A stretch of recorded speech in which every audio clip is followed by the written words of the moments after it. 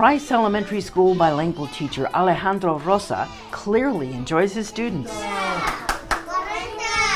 And while he effortlessly jumps from one language to another in class, that wasn't always the plan. We thought I was going to do something else. I wanted to be a rock star. That's what I wanted to be. He would eventually join the ranks of teaching because of a need he became aware of.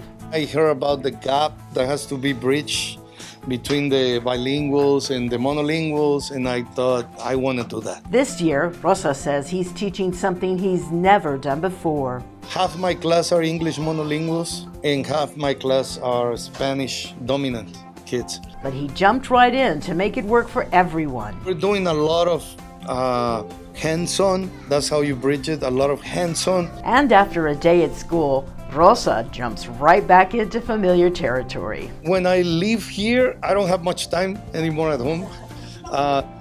But whatever time I have, I spend it either playing drums, annoying the neighbors.